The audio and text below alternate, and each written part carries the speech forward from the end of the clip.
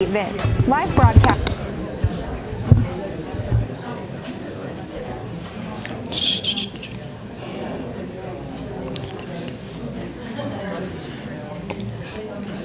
Good evening. It's 6 o'clock and it's time to begin. First of all, I want to say welcome. It's delightful to see a full room. And this is the Stillwater League of Women Voters who are sponsoring this forum for our local candidates. And we are so glad you're here. And we want to remind you, first of all, that there is a voter guide available at the library. So go get one if you don't have one already. November 6th is coming right around the corner, very important time for all of us.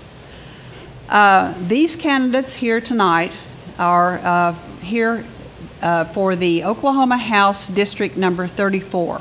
That's our district. And in preparation for the election, the Stillwater League of Women Voters are pleased to present this candidates forum. So tonight I'm the moderator. I'm Virginia Bracken Autry with the Stillwater League. And this evening you're hearing from candidates, first of all, Republican, Erin Means, and Democrat Trish Ranson. I'm going to ask them to introduce themselves. They each have 2 minutes. But before we do that, we're going to have a coin toss because after the opening statements, I'm going to read questions that I've received from the audience. And the first person will have the choice of having the first opening statement or the last closing remark. So I'm going to flip a coin, and Trish, why don't you call what I flip? It's tails. okay. Okay. So Erin, you won that. So you get either the first opening statement after you do your personal introduction. Okay. The option? You have 2 minutes to introduce yourself. But you get the option. Yes. Yes. Thank you. Yes. Thank you. And tell me what your option is. My option would be to have the last, Okay. the last statement at the end. Thank you. My name is Erin Means. And I feel blessed to live in this great community. I think this is a God-blessed community. Great people. And I've had the opportunity to serve in the military, had opportunity to serve in my church and in general community areas. I'm married to a lovely woman, Sheila Means, who's sitting in the audience, and that's another reason why I'm so blessed of the Lord. I'm very thankful for the opportunity to be here to present ideas and to help to push things forward in our state. I feel very optimistic about our state and the opportunity to serve and to help our state move forward. I was born and raised in Baltimore, Maryland, and that's when I joined the United States Public Health Service, and from there also a member of the United States Air Force. And I'm just very pleased to be a part of this community. Thank you. Trish, your turn. My name is Trish Ranson. I was the music teacher at Westwood Elementary for the last 15 years. I've lived here with my husband and 2 children. We've raised them here at Stillwater for 15 years. I grew up in Ponca City and decided to move back to help with my folks who were still living in Ponca City at the time, health issues. I was part of the sandwich generation, gladly helped out where I could, and have made a home in Stillwater. And I have discovered that making a home, there's part of it is about blooming where you're planted. And so I've decided that since we are planted here, it's time to bloom. And looking around, seeing a need for leadership and a need for representation for our education system, for our citizens who are in need, and decided to make my pitch for representative. So that is what, a little bit about me. I feel very honored that the League of Women Voters has put this on and given Dr. Means and I a chance to present ourselves to the voters so that you will vote on November 6th. My name is Trish Ranson, and I ask for your vote. Thank you, Trish. I want to introduce, first of all, our timers. Joanne and Ann are here, and they're going to raise the paddles to show our candidates how much time they have left. So that's what they're doing down here.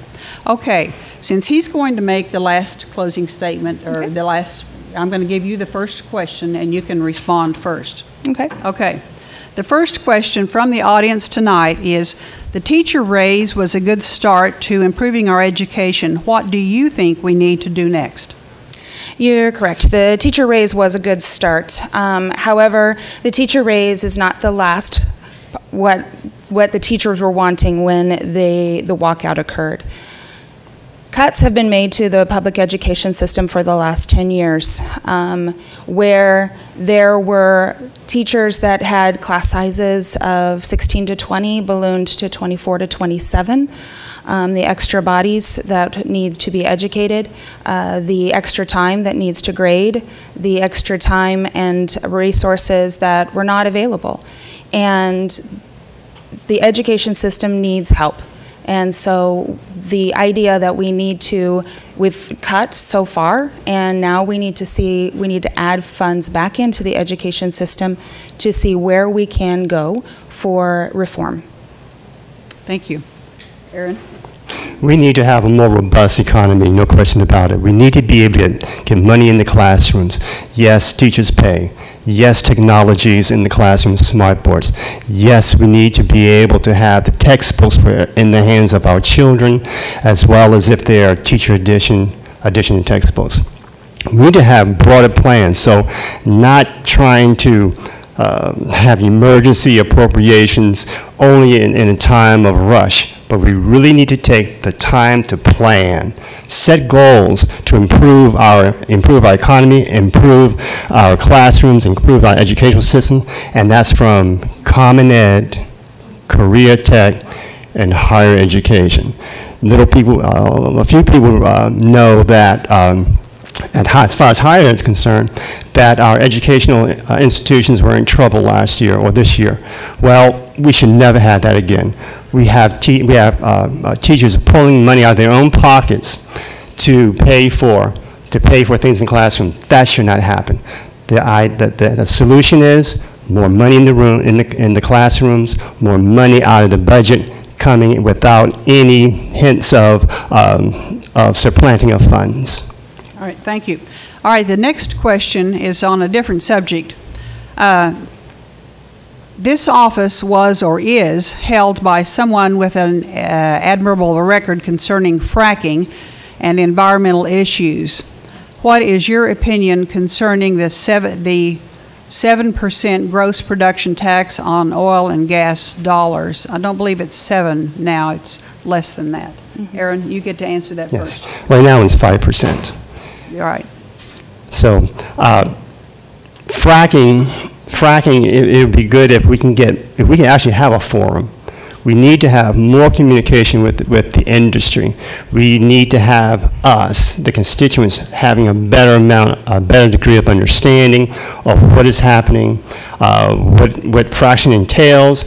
What alternatives are there to putting when you take the gas out and then you replace it with water? We need to find what are better alternatives to this. One of the things that I'm very concerned about that happens throughout Oklahoma is there seems to be a settling in on whatever that's currently doing, which means settling for the status quo. And in regards to the management of the oil industry, we do need to go beyond the status quo. Let's get the scientists that knows and understanding. Let's have research. Let's have people come together. Let's have forums so that we can better manage the problem that we have, especially when it comes to what is the lion's share of our economy. Thank you. Trish? Yes, Corey Williams was an advocate for that. And I don't have all of the knowledge that Corey Williams has on the issue. However, I do believe that 7% is a viable option as far as increasing revenue for our state. There was a recent geological study that had happened that was making a correlation between fracking and earthquakes happening far away, and are they connected? And they tested several states where there is fracking. They could not test Oklahoma because the fracking wells were too close together and in too big of an abundance and number. That tells me, one, we have oil, and two, we're giving it away. So I would very much be open to looking at back up to 7%. Okay, thank you. The next question from the audience is, how will you work to support stricter legislation for the possession of guns? Trish, you're first. Okay. Gun possession.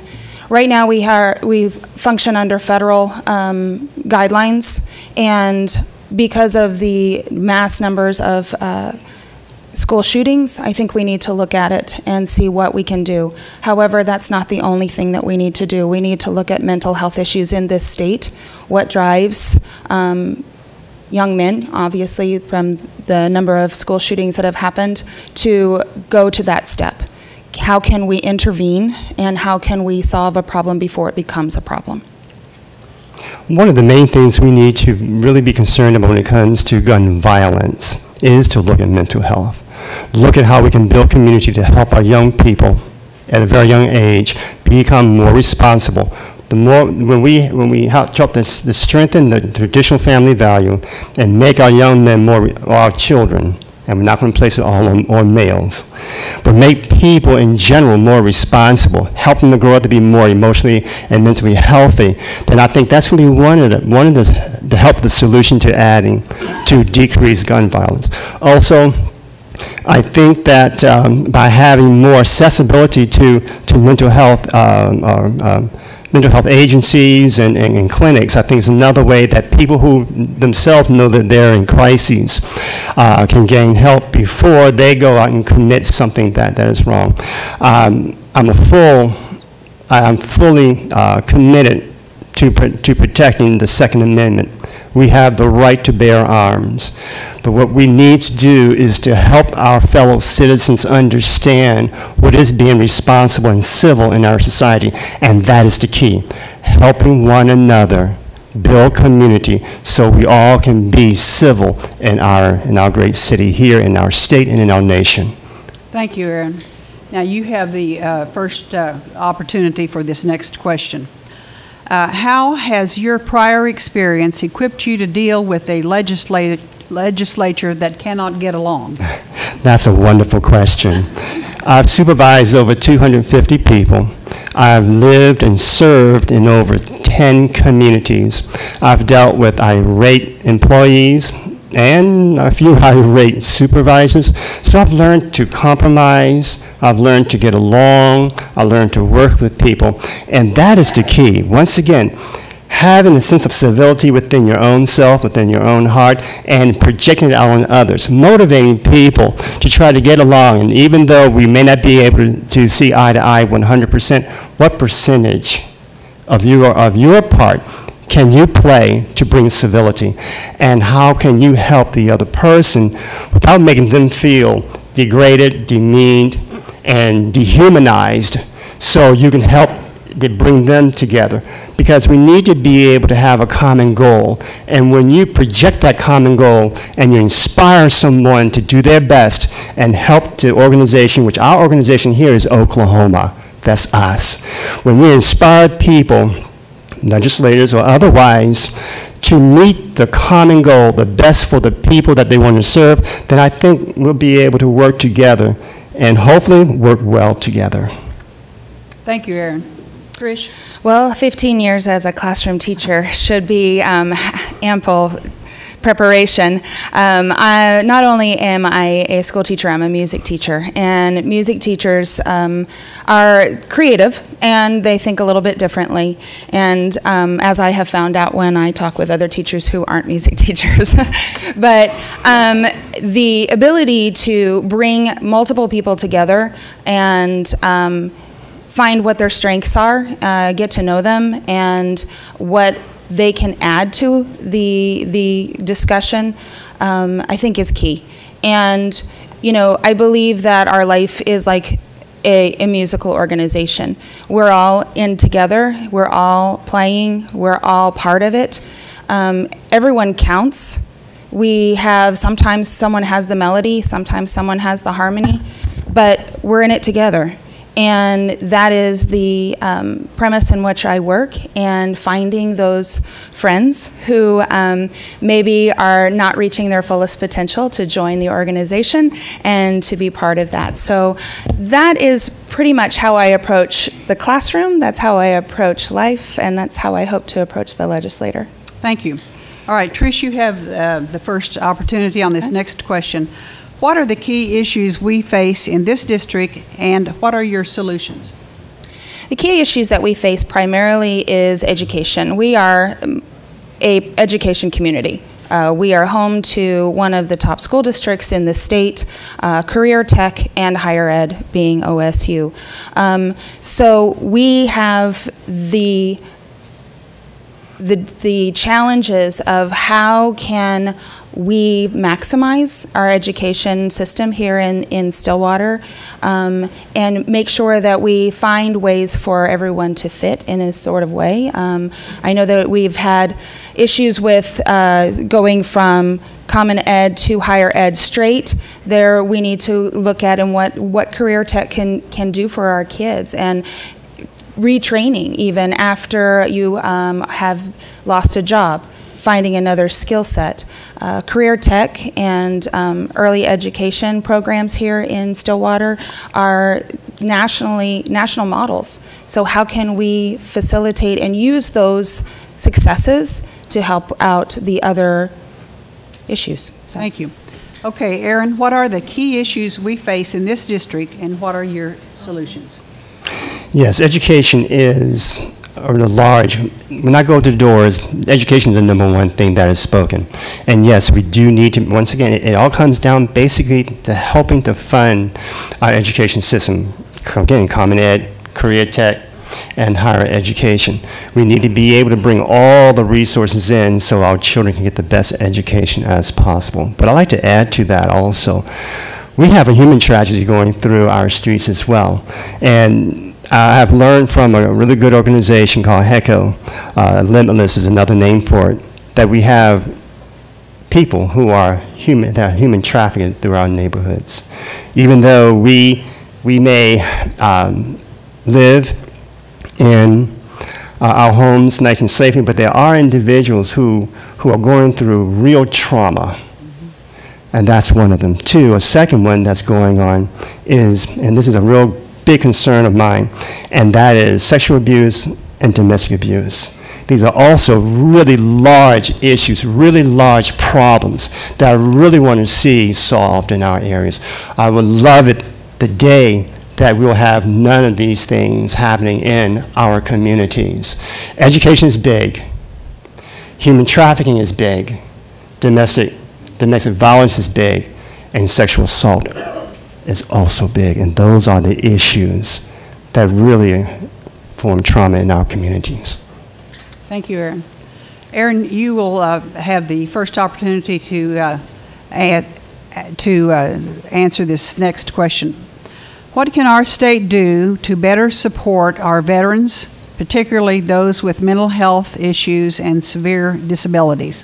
Our state can better support the homes for our veterans, because that's one of the main things that our state does for our veterans. Another thing is that my wife and I, when we lived on McAllister, we started a community health center. And that's one of the big pushes I want to have as a legislator, as also getting to the community. And what that can do is that can expand health centers around our state that can have a mental health component. And if we can do that, 2, 3 community health centers around our state and in every single county, then we'll have more. Then our veterans will have more access to mental health.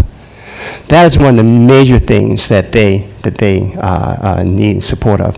We need support to help to help with homes, the veterans' homes that our state funds, and also by providing community health centers We need to have more health care centers along with the VA, and we can also have more mental health facilities for them.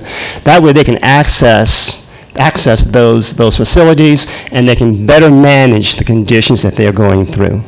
Thank you. All right, Trish, what support for our veterans, particularly those with mental health issues and severe disabilities? Our state is in a mental health issue crisis, and we need to address that. Veterans have a much higher rate of suicide in Oklahoma than they do in any other state nationwide.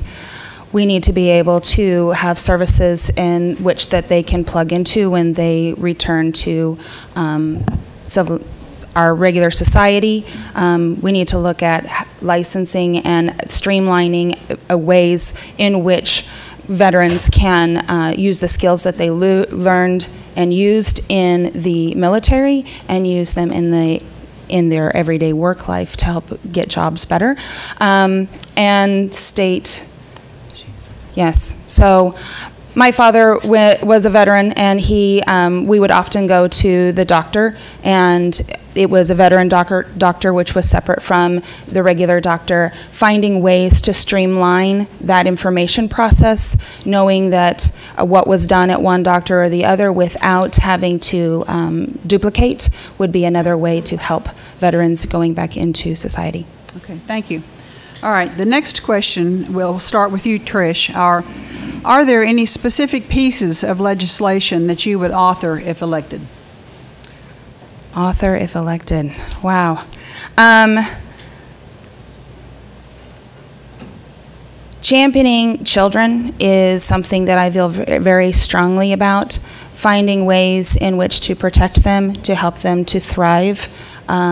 Finding ways in which for them to learn how to be better humans through the arts.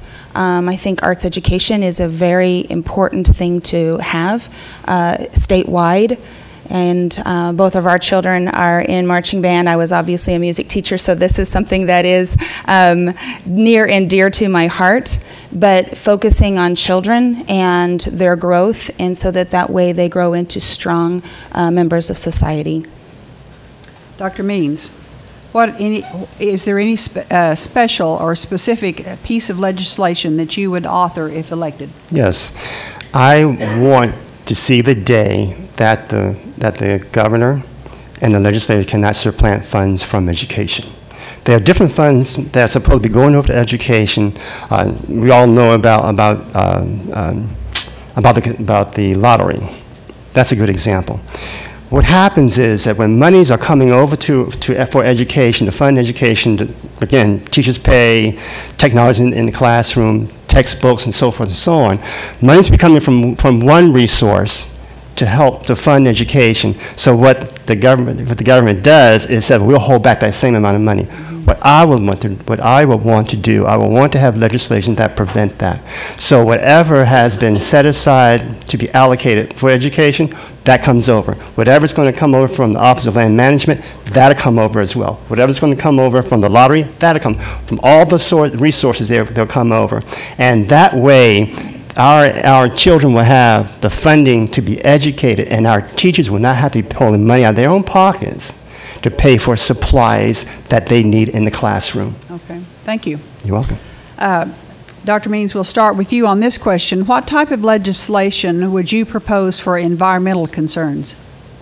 That's really good. That's really good. One of the things that I like, and I've heard it, I heard it over the last 10 years or so, is where they're trying to prevent pollution being added to our waterways. Mm-hmm. That's very critical because our waterways are used obviously for drinking, obviously, but also for recreation, for sporting and things such as that. So that would be one legislation that I would like to be able to be involved in formulating, helping to prevent pollution of waterways. Okay. Trish, what type of legislation would you propose for environmental concerns? Water is key. Checking to make sure that the water that is coming into our state is unpolluted. Making sure that we have energy use of solar and wind energy. That way we are not as dependent upon oil and gas, that it's cleaner burning and it's more responsible. I would strongly recommend that we look into that type of environmental energy use, as well as green spaces. We need green spaces in our communities. It adds to the betterment of our society. It adds, it makes folks less stressed, and I think we need to really look at the amount of green space within a city. Yes. All right. Thank you. Okay, now this next question, we'll start with Trish. How do we compare with our peer communities in Oklahoma regarding the percent of population in poverty? And what would you propose to improve that condition? How do we compare with our peer communities? Other cities like... right. Well, it is interesting in the sense that my husband and I were traveling out of state, and I noticed that as we were driving along the highway, we were seeing a lot of Dollar Generals and not many city centers, and I was wondering, well, I wonder what is the poverty level of this city that we're driving through, and looked through the census, found the zip code, and discovered that it was pretty low, or the poverty rate was high, excuse me. And so I thought, well, what's Stillwater like? And so I looked through both of our zip codes, 74075 and 74074. And what I found out was that there are two very vastly different poverty levels just within Stillwater. And I think we see that with the presence of Our Daily Bread, the fact that the Food and Resource Center opened up and thought we would need X amount of people to serve, and found out we have actually twice as many people to serve. And poverty is an issue. Comparing it to others, really, this is where we live. We need to address the issue here. Dr. Means, how do we compare with our peer communities in Oklahoma regarding the percent of population that live in poverty, and what would you propose to improve that condition? I believe that question may be relating more so to the very serious in Oklahoma. So let's say we take a look at Tulsa. Let's look at Oklahoma City. When you look at those two cities, the main characteristic and difference between them and us is industry. They have more industry. They have more. Their economy is more diverse, or diversified, I should say. Therefore, what would help, say, our community when we're talking about Stillwater is, once again, bring in what's going to take to promote prosperity. In fact, there are three principles that through my whole campaign I've been promoting: life, liberty, and prosperity. So what we would like to do to have more prosperous households, greater income, is to bring in more industry here. Things that can complement the industry that we already have. We can bring in new things that do not compete with the companies that we have here in Stillwater. So the key is to bring in more prosperity by bringing in more corporate America, bringing in, and also having legislation actually will help our small businesses as well. Because the more that we help small businesses, the better their growth. The more we bring in corporate America, the greater the income, and actually increase the number of people employed. And that's the way to help to defeat poverty. Thank you. Dr. Means, this next question is, isn't the vast hiring of uncertified people to teach lowering our standard of educational level? Do they use the excuse that administration can't find certified people? Let me approach it this way. When we increase the economic base of Oklahoma, we'll put more money into the coffers, the general fund, which means more money into education. More money into education, the better we can hire educated, trained teachers. What I mean by that, those who have gotten degrees, bachelor's, master's, and PhDs in education. And that will raise what I believe the standard with this particular person is asking about, if we keep governing on emergency, then one of the things that's going to result is having emergency hires. But the greater we can increase and diversify the economy here in Stillwater, the greater the amount of money we'll have for education, and the greater that we'll be able to set a target to increase, let's say, increase educated teachers who are educated in the field. Say in 3 years, let's say increase it by 25%. Say in 5 years, we should be able to elevate the same percentage up to about 50%. We should have a goal actually to increase those. And the way to do it is through economics, diversifying the economy, bringing money into our economic, in our educational system. All right, thank you. Trish, Yes, I heard the question. Okay, good. I would disagree with that. I don't think that a company or other companies are going to come and save the day for us, because we do not have the structure to set up for that. The education system right now with the emergency certified teachers, that is because we do not have enough ed students in our higher ed courses to graduate to be teachers, to fill one district, let alone a whole state. That is because we have 10 years of cuts, 10 years of parents and teachers telling students not to go into education. It is a bigger problem than having another company or several companies come in and fix it. We need to look at our education system. We need to recruit people. Yes, emergency certified teachers, we need them right now because we need bodies. But we need people who are trained in this. So if they're emergency certified, let's get them in training so that way they learn the skills, so that they will last longer than 3 years, which is basically how many years a new teacher is going to last with the workload that they have presently.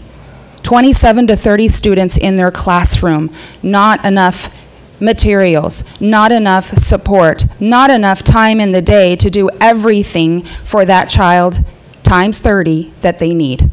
So we need to focus on education. Thank you. All right, Trish, we're going to start with you on this next question. We know that access to quality medical care is critical, yet rural hospitals are closing and creating GoFundMe campaigns in order to stay open. Is it time to reconsider accepting federal funds for health care, Medicaid expansion? Yes, I think it is time. We've tried it the other way, and we have dug ourselves deep. We are not using the billions of dollars that our taxpayer money that is going into the federal government. We're not using those. Our hospitals are closing up. Our rural health care is closing down. We're seeing now where we're having walk-in clinics as opposed to doctor's offices. I mean, there is an issue here. Mental health is by far the lowest health care is the lowest by far. Mental health issues are the highest by far that we have seen. We need to look at accepting Medicaid expansion, see what that does, get the money into the state. Not only will we be able to improve our care, improve access to care, but we will also be able to create new jobs, which will help our economy as well. Thank you. Dr. Means, did you hear the question? Or would you I did. Okay, I good. did. Great. Thank you. When the Affordable Care Act came out and the proposal for expanding Medicaid to the states, what began to happen were providers, medical providers were exiting their own practices, and that was a component or part of what happened, unfortunately, to hospitals, rural hospitals. But I do propose being able to set up grants, the state set up grants to help receive federally qualified community health centers. And that way we can actually have more centers, health care agencies, facilities around the state. And each of them can actually hopefully be able to design to have them where there would be mental health components. So by increasing the number of facilities, we'll be able to take care of the number of people who are seeking that type of service, medical service, that do not have the funds, the monies to go to the typical clinics. Federally qualified community health centers is a very good option. It's actually an outstanding option, particularly if they have a mental health component. And I think that's an excellent solution to help solving the problems in underserved areas. Okay, thank you. Now we're going to start with you for the next question. What about vulnerable older Oklahomans? The for-profit nursing home associations continue to attempt to weaken legislation that erodes regulation, especially for vulnerable older adults who reside in long-term care facilities. What will you do to keep these regulations in place and even strengthen them? I think one of the key things to do would be to ensure that we have inspections to all facilities. Also, a legislator, take for instance here in Stillwater, should make themselves available to hear the issues of their constituents, not just by telephone or remote by TV or radio or anything like that, but be personally. And that's one of the things I'm pledging to do, and I don't do many pledges. That's one thing I really pledge to be available in different areas around the district, to sit down and to listen. Because if a legislator is available to listen, someone's going to come and say, this particular facility is subpar, substandard. What can be done? And then what will happen, go back to the Office of Public Safety, that's in the Capitol, begin to research what statutes are on the books already, and then go set into action to correct whatever problem that's going on in the district. All right, thank you. All right, Dr. Means, we're going That's my turn. Oh, is it your turn? losing track here. I'll take another question. I'm fine. Okay, this one starts with change takes money. I didn't get to answer the question. Oh, I'm sorry. Okay. All right, would you like for me to repeat it? Please. Yes. For myself. That would be wonderful. What about vulnerable older adults? The for-profit nursing home associations continue to attempt to weaken legislation that erodes regulations, especially for vulnerable older adults who reside in long-term care facilities. What will you do to keep the regulations in place and even strengthen them? Regulations are there for the protection of the people, and the elderly, from this question, I'm assuming are not able to help themselves. My mother was diagnosed with Alzheimer's, and about 12 years ago, she lived with it for 9 years. Her last year of her life was in hospice care within the nursing home. And the hospice care had the extra benefit of checking in on her. My father was living in an assisted living in the same location, but on the other side of the building.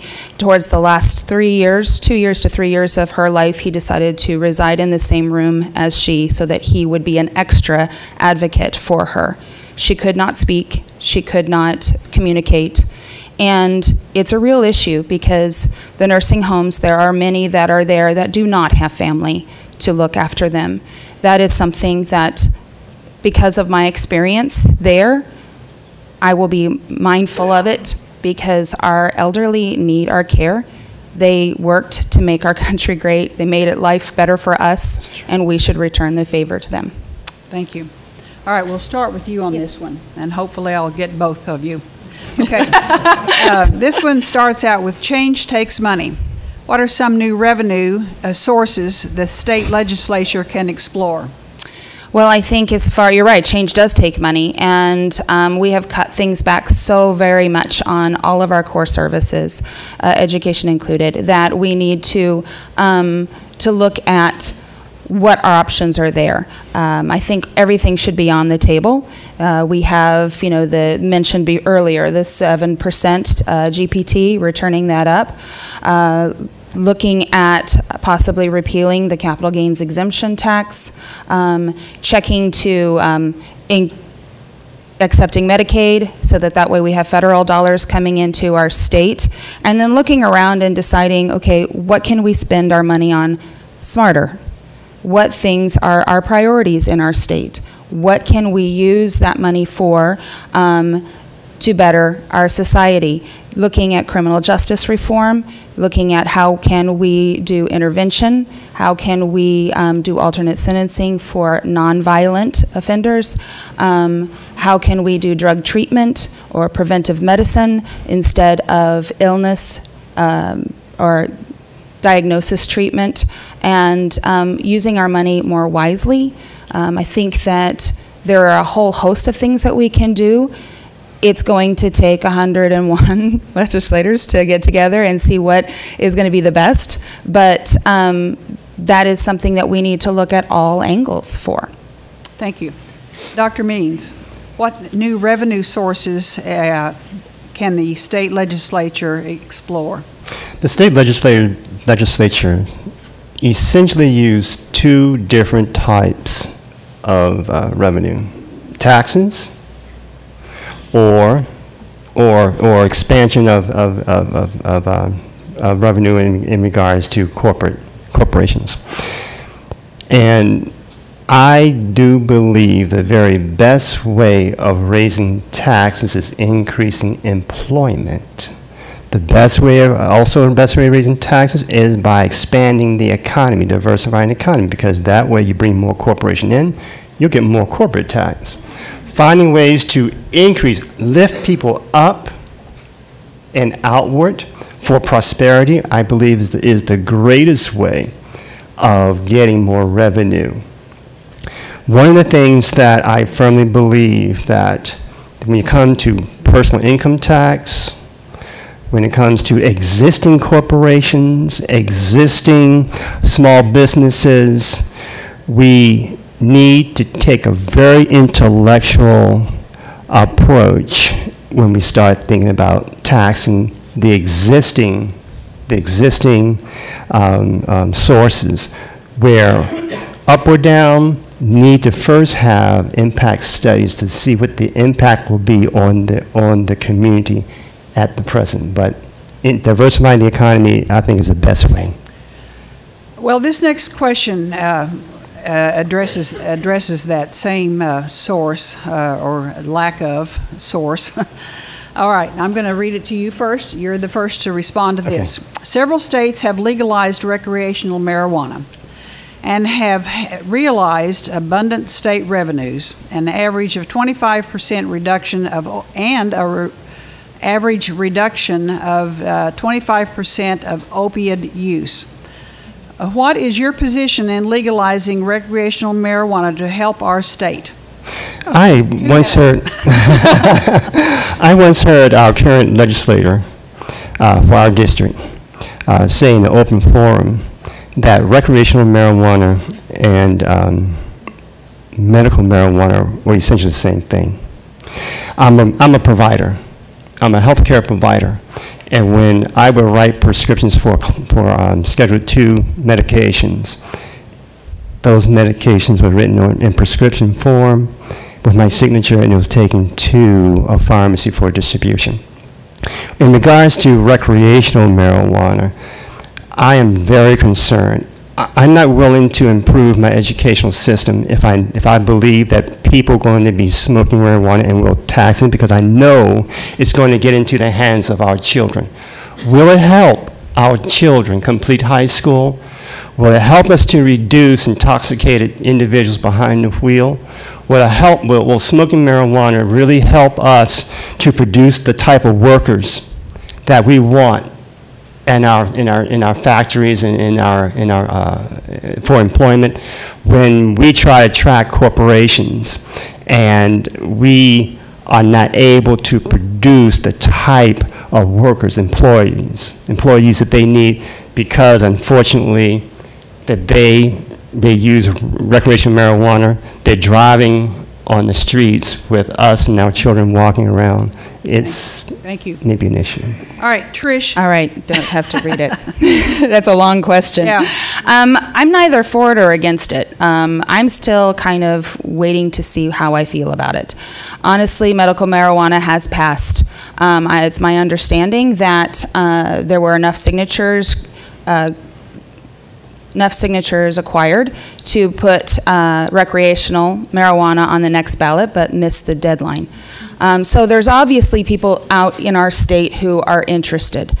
We are slow movers, and that's two really big changes all at once.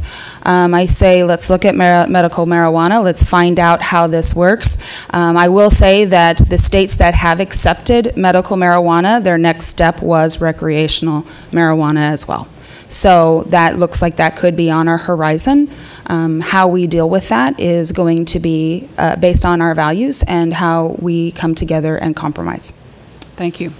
Okay, we'll start with you, Trish, on this next question. How will you support and fund our schools to ensure the safety of our children, teachers, and their staff?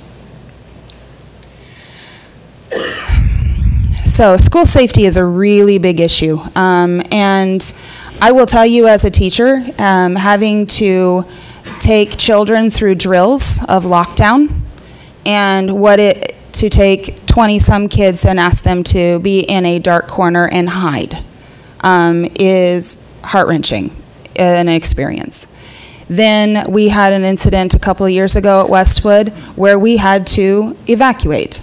And evacuating 565 children plus staff in a short and timely manner was very stressful, to say the least.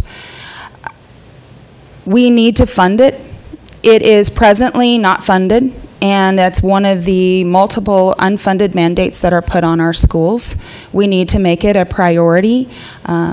Coach Gundy had helped with us at the end of the year last year with sheriffs at each of the sites, and that really did help.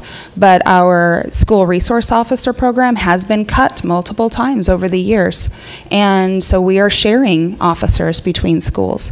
We need to have someone at each school, and we need to make sure that that is funded.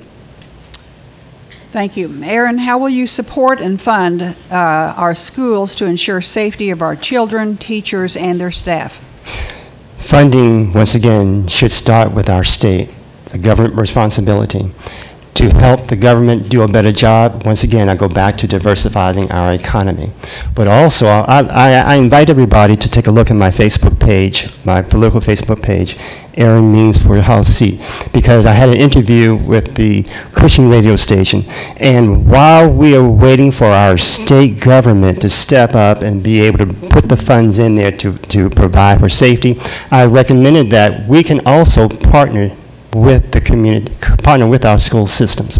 I have a proposal that's on that Facebook page. It's a video where we can have a two-door system. First door with some type of monitoring device for metals. The second door, like at say Skyline and many other schools, where it's locked. And whereas a system, the two-door system one can alarm the office. The second one can be locked. To make it a little shorter. I believe that number one, our state needs to fund it. Number two, though, in the process, I think we can come together as a community and begin to partner with our schools, because it should be a priority. These are our treasures, and we do need to help them make them safe, along with the staff that educate them. Thank you. Dr. Means, we're going to start with you with this next question. With our state being in the top 10 with the most cases each year for the traumatic brain injury, what will you do to help those living with traumatic brain injury re-enter the community? Great question. And number one, we have to go right back to being able to have appropriations for the different needs around our state. I can't overemphasize that. We have to have the funds to be able to put into mental health and to those with disabilities, to basic health issues. Once again, the best way of increasing the funds to go into our general fund is to diversify, is to have more, invite corporations to come into the state, have more tax collections, and then once we do that, have experts, in this case, traumatic brain injury, to be able to give recommendations. Number one, for prevention. Research what is the main cause, even the top 3 main causes. Then make recommendations how those issues can be avoided. 2, again, relying on experts. What does it take to help them maintain or regain a good quality of life? Everything has to be done in a very intellectual way. We can once again get back into partnership with the community, with the state, and with those who have traumatic brain injury to begin to form solutions. And solutions mainly can be brought once you begin to form panels to come together and intellectually engage the problem, identify the problem, find some possible solutions, select the solutions, activate the solution, and then evaluate what you've done. Thank you. Still my question. Okay. I'll take another question. What can I do about TBI? Yeah, Yes, TBI. it is an issue. Top 10. It's another top 10 we do not want to be in. Identifying the problem, researching how the causes, are there safety precautions that we can take within a society to help alleviate those, addressing the needs of those with TBI, what is it that they are needing medical treatment, are they needing as far as job training or doing whatever process from diagnosis through treatment do they need to reintroduce into society, and to engage them. The folks, they're part of our society, and we represent everyone, and we need to make sure that we are looking at solutions to help all of our citizens. Thank you. You're just in time for the next one. Oh, great. Thank you. Okay, what are your positions on the state question 793, which is the vision care? The vision care. I do not like the state question 793 simply because of the language that gives corporate oversight over the eye doctor. I think that the way it is a way to try to get more access to eye care. I don't like the idea that the eye doctors could be put on a quota of you need to prescribe 10 eyeglasses a day, whether or not they have patients that need them. I think that there can be other reforms, there can be other ways of going at increasing access to eye care for our citizens, a better way than changing our Constitution. Thank you. Dr. Means, this is the vision care eyeglass state question 793. What is your position on that? I agree. I'm not a supporter of it, and the main reason is right about 2/3 down the write-up on that question. There's an area that concerns me. It suggests that the store retains the ability to influence how much time they may spend with their patient, or what type of screenings that can be performed on the patient, which means the potential, I'm not saying it is, but the potential for compromising the health of the patient. A patient goes to any type of doctor, and the biggest expectation is that I'm going to get the best service coming here like I would at another place. And so the language, once again, that was spot on.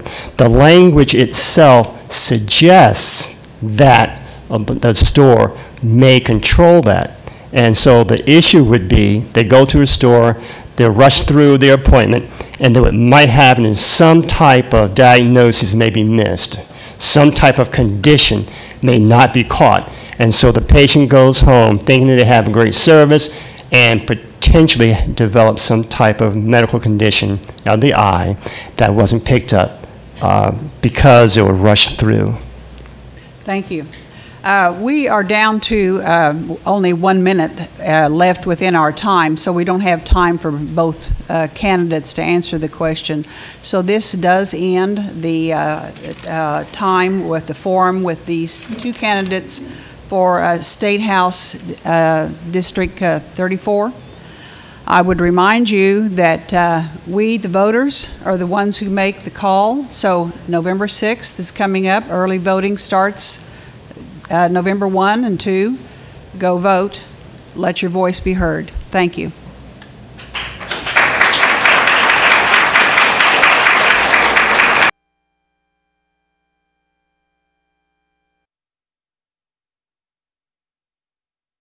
personal airport, and kind of like a dream come true, really.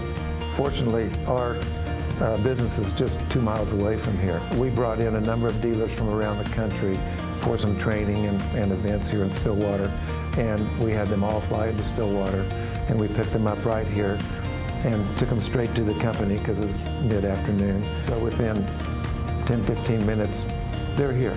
There's no really travel involved, no having to find the car and all these hassles. I just can't think of any reason that a lot of people wouldn't begin using this, and I think it's going to build as people realize how easy it is to use.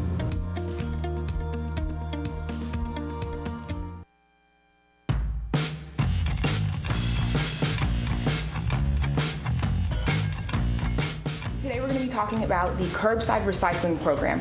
I'm here with Matt Faulkner. He is a part of our waste management team, and he's going to give us an overview of curbside recycling. So what is it, Matt? What can I put in my cart? Great question. Most common recyclables are cardboard.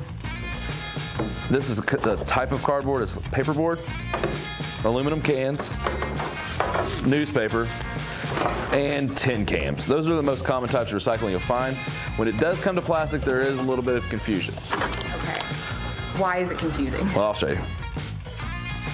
So the acceptable recycling plastics that we take are plastics 1s, 2s, and 5s. To find that on any of the recyclables that we take, there'll be a label on there that says 1, 2, or 5. I have circled that to make it a little easier. Yeah, that is easy. It's not going to be circled when I It will not be circled when you get to your house. With your number 2, you'll mostly encounter plastic jugs as milk jugs or detergent bottles. And you can usually find these on the bottom.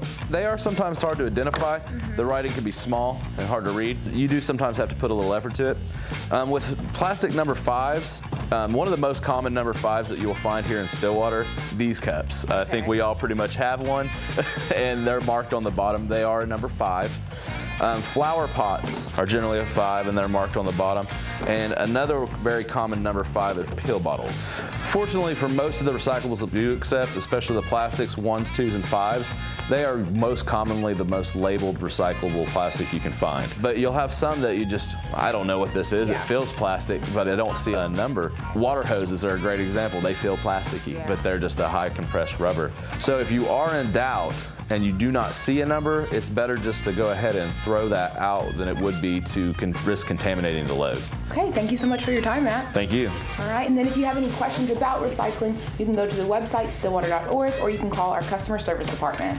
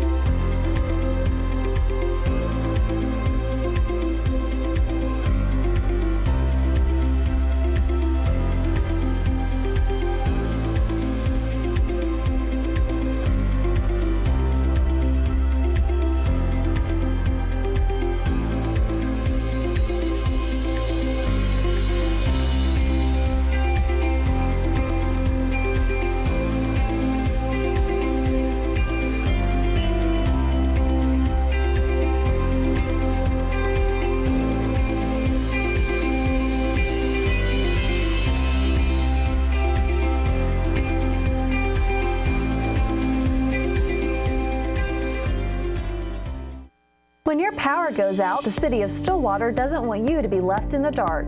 If you have access to a computer or smartphone, you're now able to report your power outage online via stillwater.org. Once you've reached the homepage under the Online Services menu, click Report Power Outage. Now you're just a few steps away from letting our electric utility team know about your outage. Click Report Outage, enter your name, and either your account number or the phone number linked to your account. Click the callback box if you'd like to receive a phone call when your power is restored. View the outage map to see what other areas of town are having power issues.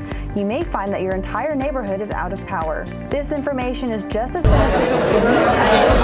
I'll give you my water. You have a water? Seriously, I've got 2 waters. They didn't bring extra cups. Go ahead.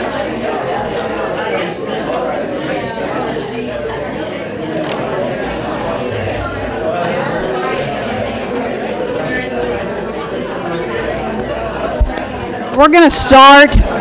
My phone's not on. My phone.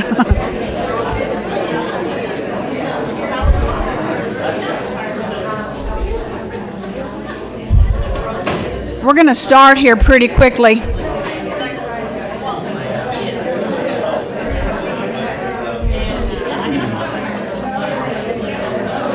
We're ready to start. Your mic's, is that what you said? Okay, I have it time. It's time to start.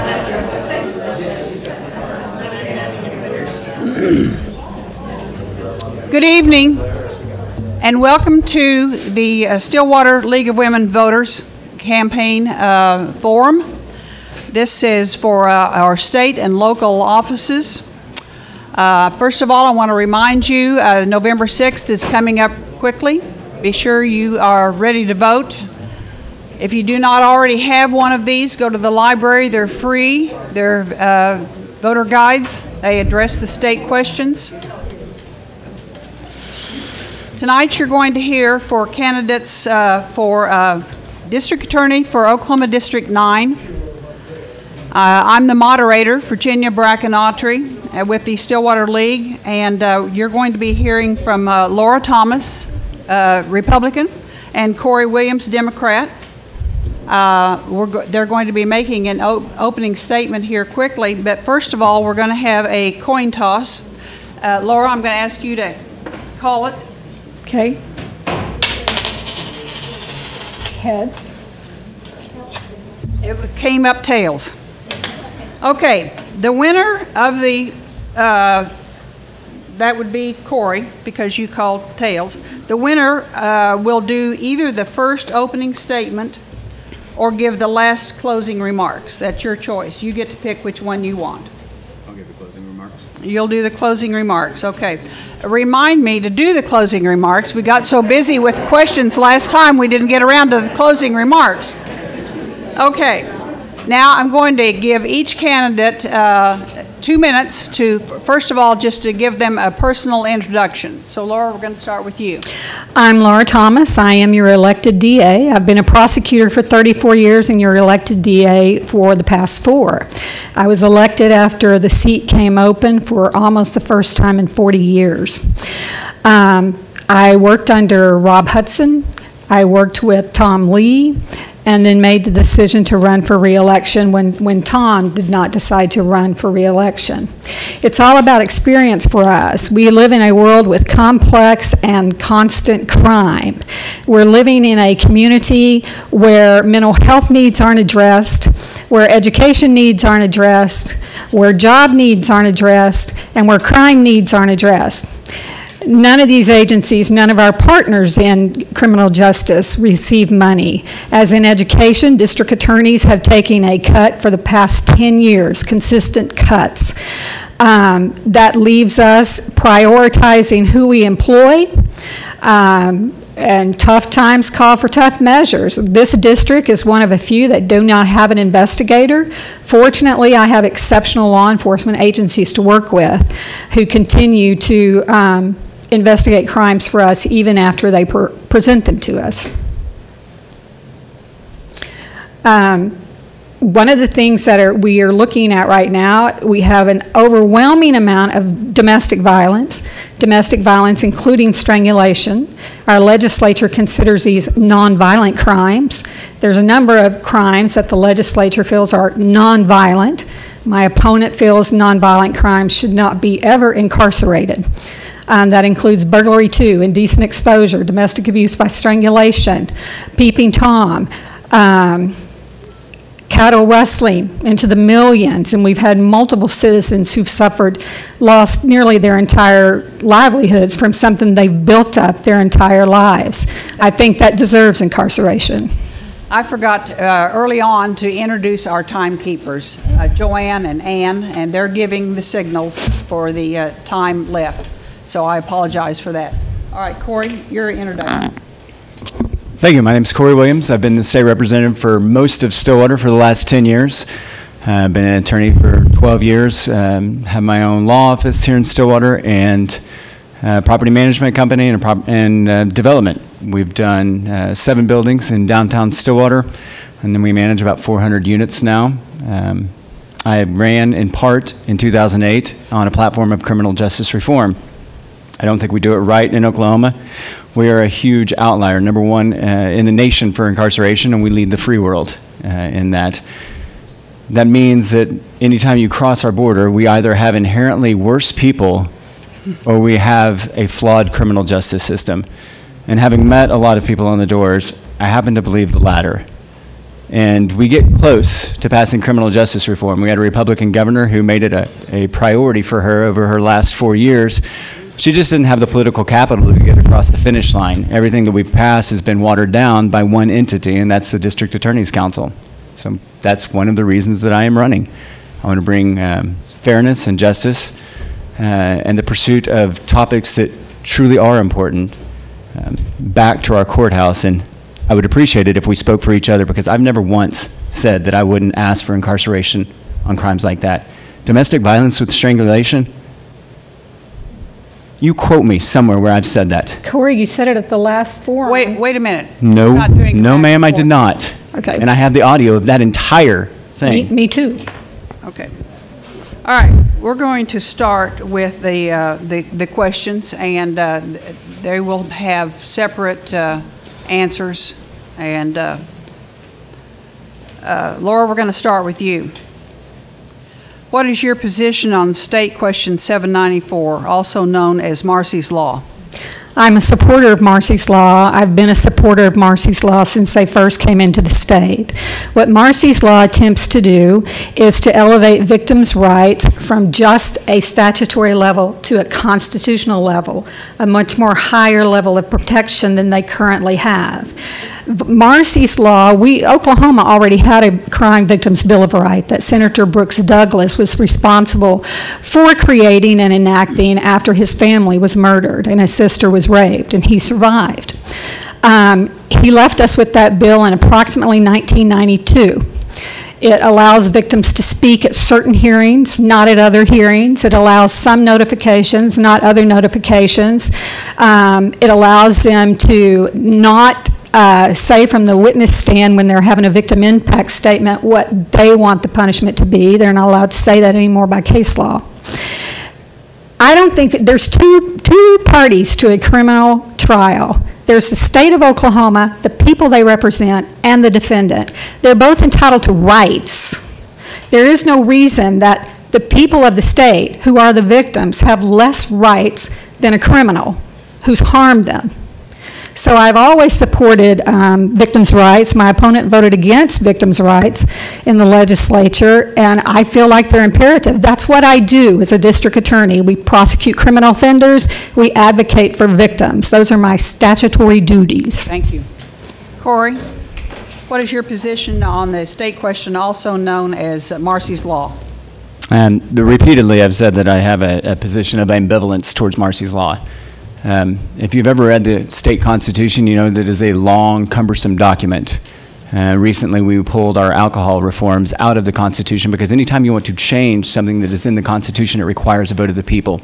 In the 10 years that I've been in the legislature, I've seen us pass well-intentioned laws that have unintended consequences, and we have to go back in and fix those a year or 2 years later. And you can do that pretty easily through the legislative process. You cannot do that very easily with a vote of the people. That being said, Marsy's Law, the language, it's fine. We do have a Victims' Bill of Rights already in statute. What we have is a bunch of DAs who don't pay any attention to it. And you're going to have the same thing when Marsy's Law passes. A lazy, disengaged DA will give the same rights and the same civic engagement to a victim that they're already giving.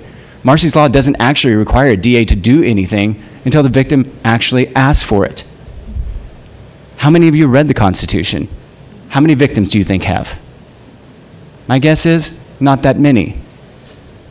A lazy, disengaged DA will still not communicate with a victim. And an engaged and concerned DA will. Thank you. Corey, we're going to start with you on this next question. If time constraints and core obligations allow, what would you like to accomplish in the next 4 years? I'd love to see a women in recovery program here, a diversionary program for women. We know by using empirical data that if we pull a woman out of a home and send her to DOC custody, we have almost guaranteed that that household will come into contact with the criminal justice system. We've almost guaranteed cyclical poverty. we should absolutely have a Women in Recovery program here. It was what, 3 years ago, Laura, that I brought Women in Recovery from Tulsa here to meet with our DA because I thought there was a perfect synergy between a woman DA and a billionaire philanthropist who wants to help women stay out of custody. That conversation fell flat. We're going to restart it. I also want to bring them in a mental health court. I know that there's been a misdemeanor drug program, at least in the works. It's going to have to be expanded for some of the things that we have going.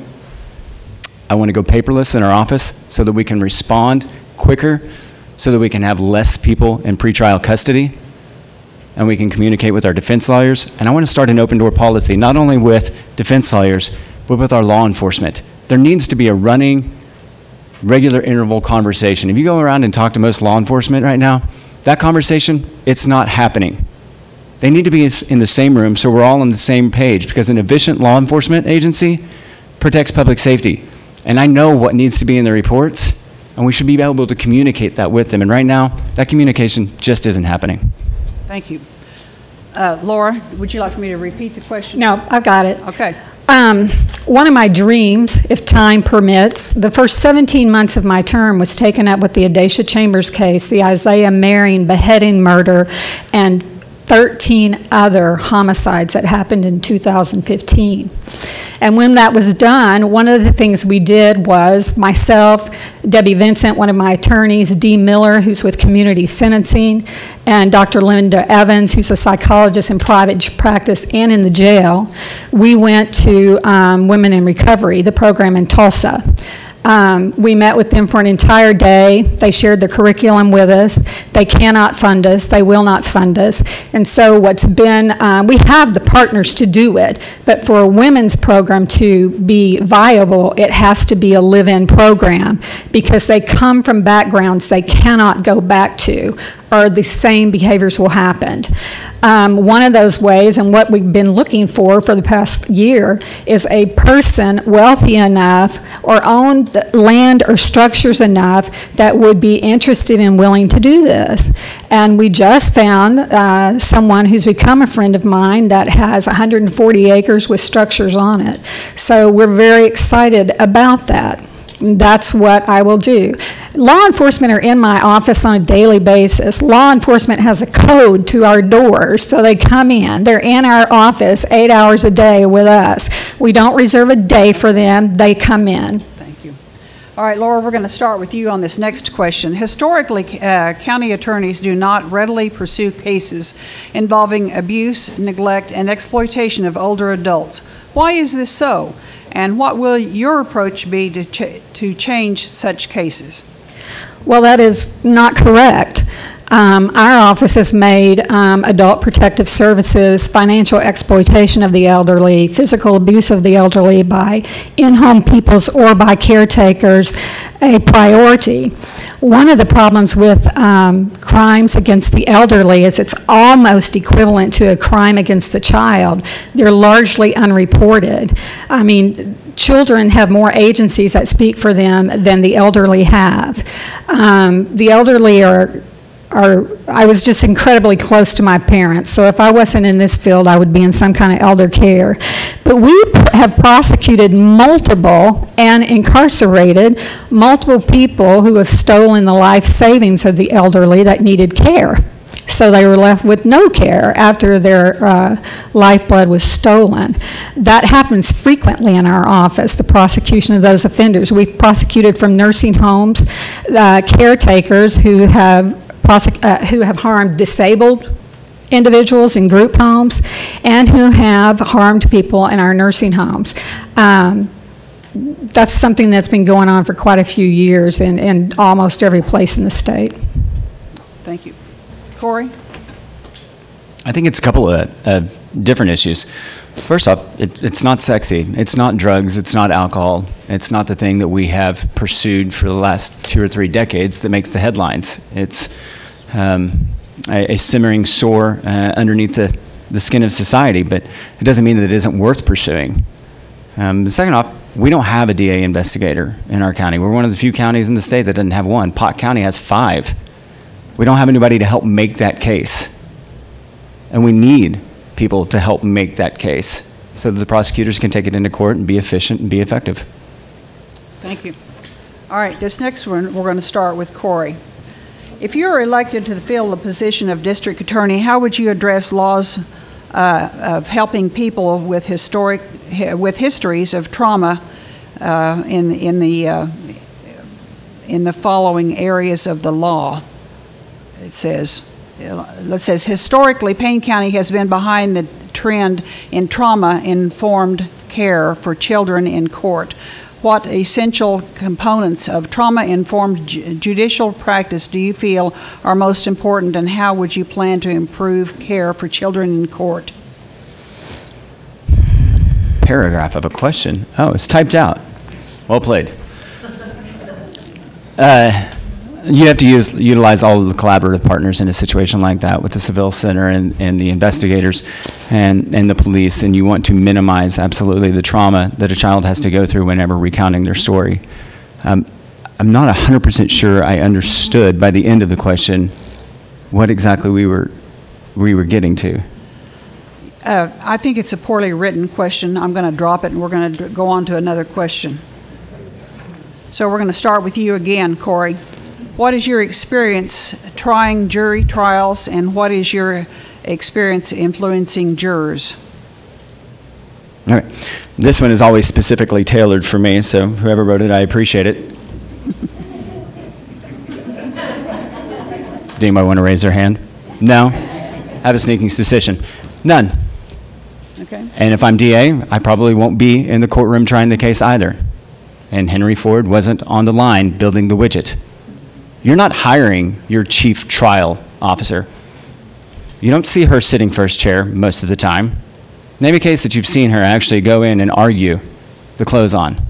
Tom Lee didn't do it either. Rob Hudson, neither. We're the CEO of a law enforcement agency. You're hiring me to make it more efficient. You're hiring me to make it fair. You're hiring me to communicate well with you. For 10 years, I've answered every single constituent's concern and question. I've advocated for people on both sides of the aisle, no matter whether they voted for me or not. You're hiring me to be just and fair and pursue the public priorities. I've been a Democrat elected in a Republican seat for 10 years, 8 of which I have not had an opponent. The reason is I communicate well with people, and I respect them, and I'm going to do the bidding of the people and the will of the people. When it came to criminal justice reform in 780 and 781, I was right there with it, trying to help get it over the line. She was writing an op-ed against it. That's it. Thank you. Laura? The district attorney is different than the position of part-time legislature. It requires that the DA perform certain duties. One is the prosecution of criminal offenders. The other is avocation of victims' rights. There's some other ones in there too, such as civil representation for county officials. We are their legal advisor. And there's a few other ones. You don't learn how to be a prosecutor by being elected to the job. It requires experience. It requires starting at the bottom and working your way up to trying all types of trials, including death penalty homicide cases. I have been the attorney who received only the second death penalty given in Payne County ever. It is not something you learn by handling 54 misdemeanors and 15 felonies circling around DUIs and drug offenders. That does not prosecutor make. I am the one who trains my prosecutors based on the experience I have had for the past 34 years.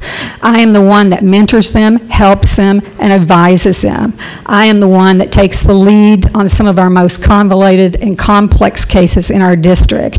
I have tried dozens and dozens and dozens of jury trials. And you need your chief law enforcement officer of the district needs to be a leader. You cannot be a leader unless you have followed. Thank you. All right, Laura, we're going to start with you on this next question. What are nonviolent crimes, and what position is appropriate sentence for punishment for these offenders? What are nonviolent crimes and your position of appropriate sentencing for punishment of these offenders? Nonviolent crimes are any crime that's not on a list that the legislature enacted that said they're violent. The problem with this is when people talk about criminal justice reform or that people are incarcerated on nonviolent offenses, they don't know what the term nonviolent encompasses.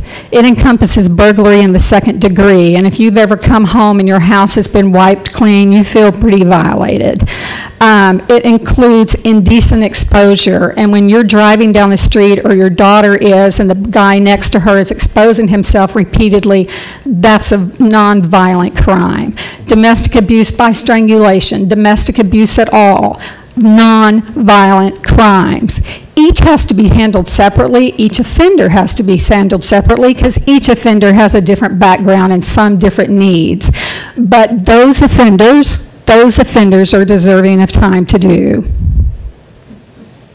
Corey? Thank you. I don't think we disagree on that. You know, the legislature does some weird things, and we label things with some weird labels. You know, 3.2 beer was considered a non-intoxicating beverage for a very long time. But I think you can ask almost any OSU student whether or not they can get intoxicated on it, and they'll probably say, yeah, absolutely. And so, I mean, a nonviolent offense is any offense that isn't listed on this. Well, this appendix goes to PP. So, I mean, there's a whole lot of nonviolent offenses that certainly deserve jail time. But there's also a lot of nonviolent offenses that deserve redirection and community-based sentencing. And we have been using the hammer over the head approach of incarceration for decades, and we're just not getting anywhere. And so we should be looking at alternatives for those people. All right, this next question, we're going to start with Corey. How does the public measure the performance of a DA? We had this question earlier today, and my response then was, I think by the promises you make and the promises you keep. And I don't think that you can use a metric of you know, the number of prosecutions or the conviction rate. We've tried to use those metrics. In fact, that's one of the reasons that we got to the point that we're at, is for years, both from the federal and from the state side, you were rewarded for having a high conviction rate. And it's resulted in the problem that we've had. For me, it's, have our public safety numbers improved? Because while we're #1 in incarceration, we're not doing that great in public safety. Is my community safer? Have we been able to lower the rate of violent incident in my community? Have I done the things that I said I was going to do? Have I been transparent? Have I been easy to access? Have we launched the Women in Recovery program? Have I created other diversionary places for defendants to go? Have I expedited the process of criminal justice so that people that are legally innocent are getting before the court and getting their redress and either found guilty or going through the system or getting kicked out? Those are the things I think would be considered success and a good metric of which to measure by. Thank you. Laura? I do think you can judge DA's offices in several different ways that are all important. One of the things is how you administer your budget. Are you doing it correctly? Are you doing it within state law and county Purchasing Act also? And we do a lot of that daily with the auditor's office, but the auditors also audit all state agencies every 2 years, or they're supposed to. Ours has been audited every 2 years and starts again next week, and I don't understand how some agencies like the Department of Health never got audited. You can't judge a DA by their conviction rate, and I'll say this again. If you have a DA that wins every case that they take into the courtroom, you have a DA that's not filing cases that need to be filed, because we file difficult cases. We file cases that people disagree with all the time. That's the nature of our system. That's the nature of what a jury does. We have diversion programs, and when you talk about incarceration rates, you need to look at Payne and Logan County, because we don't have the highest incarceration rates. We have people, judges using PR bonds every single day on offenders in jail for felonies and misdemeanors. We have people that earn their way to prison in our district because the judges give them so many chances in drug court, in diversion truancy court, in juvenile court. 2, 3, 4 chances, because we don't want them to go to prison because there's not any real programs in prison. Thank you. All right, this next question, we're going to start with you, Laura. What experience do you have managing a large budget, large staff, and maintaining good morale among your staff? The District 9 is the 9th largest district attorney's district in Oklahoma, almost the 8th. We're moving up. I have the same staff, though, that we had basically through Rob Hudson and through Tom Lee, around 40, 45. I do hire a lot of part-time staff, including some attorneys that chose to go part-time, such as Tom Lee is back working for me now part-time and reviewing charges daily. What we do is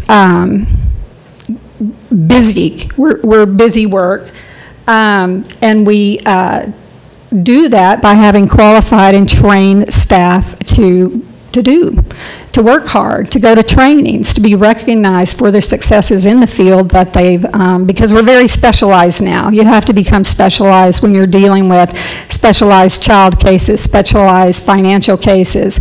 We have accountants on board as attorneys. We have domestic abuse, forensic interviewers, attorneys on board. You just proceed through it very carefully and very fairly. Thank you. Corey? Well, budget-wise, I've worked on about a $7.2 billion budget for the last 10 years. So I've got a little bit of experience in managing competing interest, not only from two different sides of the aisle, but it doesn't matter what side of the aisle an agency head comes from. They are the most important person, and their agency is the most important agency. And if they don't get the money that they need to be appropriated, everybody will shrivel up and die. Oh, for 10 years, that has been the story every April. So I've done a lot of complex budgeting. We have 5 employees in my office. I've provided health care for them. I've, in the lean times, wrote in personal checks, and in the good times, was able to pay bonuses. So I have no problem doing that. My assistant that left in December had been there for 7 years, and she did the only thing that I couldn't compete with, and that was going back to Leedy, Oklahoma, to be with her family. I couldn't give her money to stay in a situation like that. You know, I don't think I have any problem managing people at all. I haven't had turnover in my office. We've had a lot of turnover at the DA's office, 13 assistant DAs. Half the time, I have no idea who I'm supposed to reach out to deal with my case. A lot of us have that problem. It ends up causing delays in the process. All right, the next question, Corey, we're going to start with you. Can changes in this state result from what a county DA decides to not prosecute and what cases to prosecute? Yes, I absolutely believe so. The police investigate a crime and they give a report to the DA's office. It's up to the DA's office to decide what charges are going to be filed. Is it going to be one charge arising out of a criminal incident, or is it going to be multiple charges arising out of a criminal incident? And since 97% or so of all cases settle in a plea deal situation, the DA in a lot of respects is also in charge of what the sentence is going to look like on the back side, because they've entered into a plea agreement. They've made an agreement with the defendant about, hey, if you do this, your punishment is going to be this. And so absolutely, I think that we can lead by example in Payne and Logan counties. I believe I can kick over the rocks and find the funding to make the community partnerships. I know because I've done it before. And I'm willing to have those conversations with law enforcement. I'm like, this is what we were going to prioritize. Property crimes, business crimes, crimes against persons. Other things, we're going to find an expedited way for community-based sentencing. All right, Laura? Well, we just cut community-based sentencing's budget, and we're in danger of losing D. Miller. Crimes are investigated and the law officers present them to our office. We don't target certain crimes. We don't ask the police to go target this crime. The police don't decide to target crime. They take crime as they find it. They take victims as they find them. They bring them to our office, and I do not and I will not ever say, I don't like that kind of crime. I don't think it should be prosecuted. That's not my job. You've chosen what the crimes are. I have to prosecute them. We have multiple diversionary programs. Do we need more? Yes. Do we have the money to do it? No. Do we use grants? Yes. I have employees on grants. The sheriff's office has tried to get grants. Grants are short-term solutions. That is not going to solve the problems we have. We file close to 4,000 different types of cases in the DA's office per year. Misdemeanors, felonies, juvenile delinquent, juvenile deprived, and civil cases, adult protective services, and mental health cases. That's what we do in making up those 4,000 cases. A small percentage of them go to trial. The judges sentence. DAs do not sentence anyone, and the judge is the final person that can say, I'm not going to accept that recommendation, and they have before, because that's solely in the judge's jurisdiction. Thank you. All right, Laura, we're going to start with you on this next question. As the DA, what role do you play with illegal immigrants? Not as many in our county as others. We have had several illegal alien offenders that have committed some crime in our communities, and we handle them just like we handle any other offender. I have been asked by criminal defense attorneys before to handle them differently because it might affect what happens to them on whether they're going to stay here or be shipped back. And I can't do that. I cannot do for one party what I would not do for you.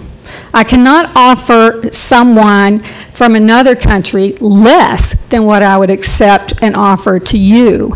So I don't treat them differently. I treat them like any other offender before us, and I do not think they're entitled to be treated differently. I think that's discriminatory, actually, to do that to our community. Thank you. Corey? I think the author may have been asking whether or not we played a role in the immigration process, and really, Richard, if I understand your question correctly, we don't, and that's not really the role of the purview of the DA. Thank you. Okay, let's see. Corey, we're going to start with you on this one. Often child abuse cases are not taken to court even when the DNA evidence of a child is willing to testify. Will you be aggressive and pursue litigation in these cases even when it is difficult to win? Yes, the difficult cases are the ones that you absolutely must win. And the crimes against children, the crimes against women, those are the ones where I want to rededicate our resources to where we're actually getting convictions. You know, child abuse, CF 2014-741, not guilty. Child abuse, CF 2015-94, not guilty. These are cases that went to trial. Cruelty to animals, not guilty. Kidnapping, not guilty. Rape in the first degree, not guilty. We spend a lot of time pursuing the low-hanging fruit and not enough time dedicating the resources to the crimes that are actually the ones that are worth pursuing. Getting women to tell their story is not anything to be taken lightly, and we need to dedicate every resource we can to making sure that when they do speak up, we have a successful and efficient prosecution of that. Same with kids. Thank you. Laura? We have a 97% homicide conviction rate, a 95% homicide conviction rate. Our conviction rate for all other cases is 97%. So I'm proud of what our office does.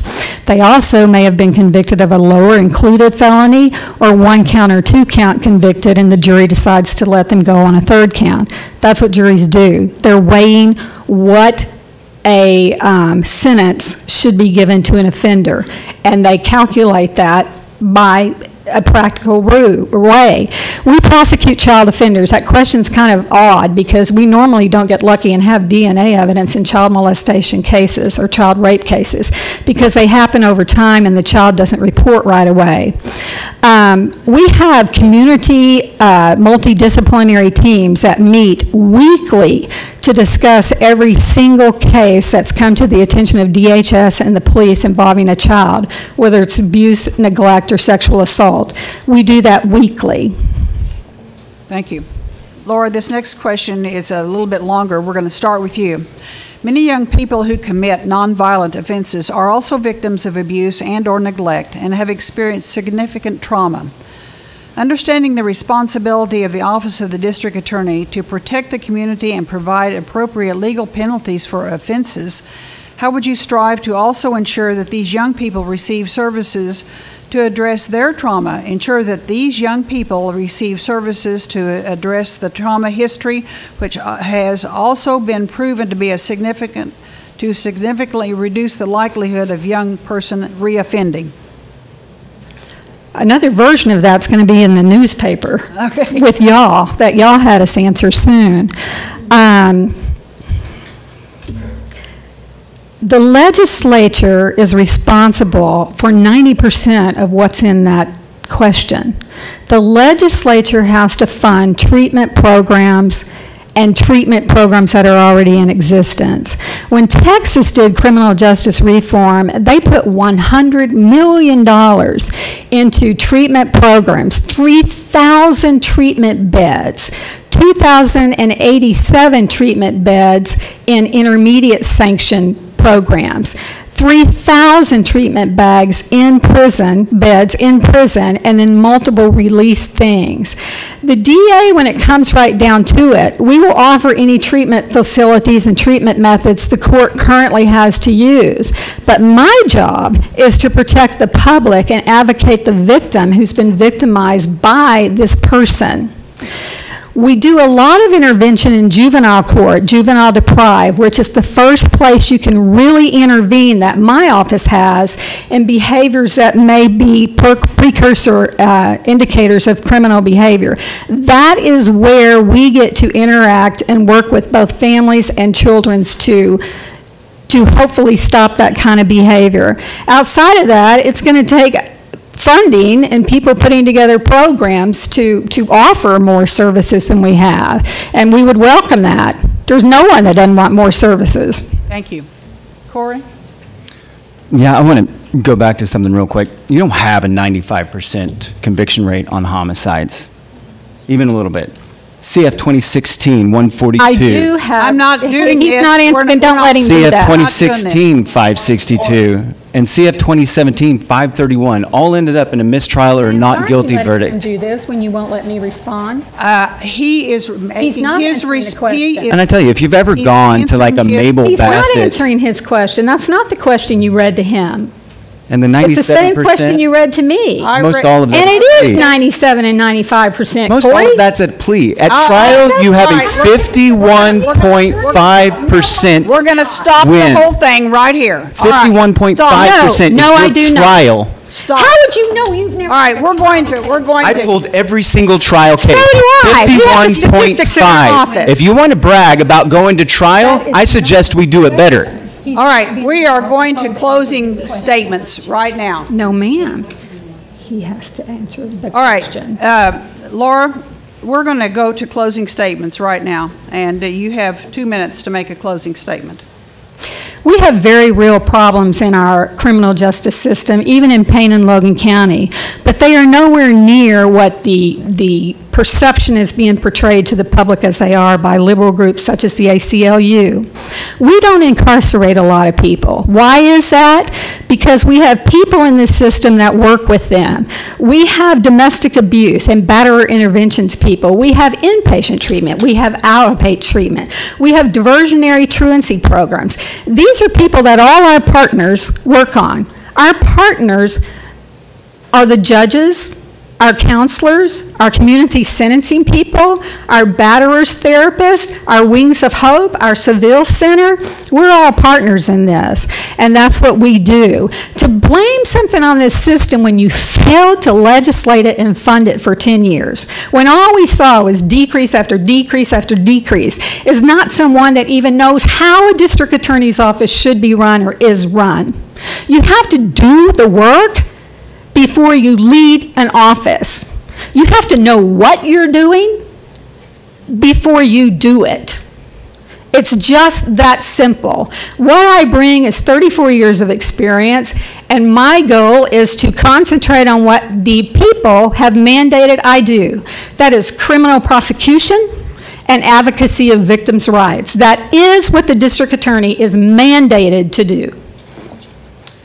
All right, Corey, 2 minutes. The good news about criminal justice reform is it's actually not a liberal progressive agenda. It's pretty balanced on both sides. You know, those liberal Koch brothers are some of the biggest drivers of criminal justice reform. Those liberal states like Texas and Louisiana and Kentucky and Idaho have all had the political backbone to get it done, but we don't seem to here in Oklahoma. 34 years as a prosecutor, that sounds like a primary driver of being #1 in incarceration to me. In 10 years, I haven't seen you come down and lobby for a single criminal justice reform. What I have seen is the District Attorney's Council that comes to the Capitol repeatedly asking us for a new fine or a new fee to keep the lights on in the DAC's office. And I've actually heard them say, hey, you can cut us. I know it's a down budget cycle. Go ahead and cut us, but give us the ability to charge this fee. Let us double this fee so that it doesn't really impact us. We have built a criminal justice system predicated upon having more and more and more people in that system just to keep the lights on. And I want to be the DA that stands in the gap and says, no more. If you like the way things are going right now, don't vote for me. If you want to see a new set of eyes on something and somebody who's dedicated to getting his hands dirty and getting in and fixing and solving a problem, I'm your guy. I respectfully ask for your vote on November 6th. On behalf of the Stillwater League of Women Voters, I want to thank the audience here tonight for your participation and your interest. I want to remind you that each of us are entitled and privileged to vote. November 6th is right around the corner. You can vote early on November 1 or 2. If you haven't already, go to the library and get your voter guide. It has all the questions with the pros and the cons in here. Thank you and good night.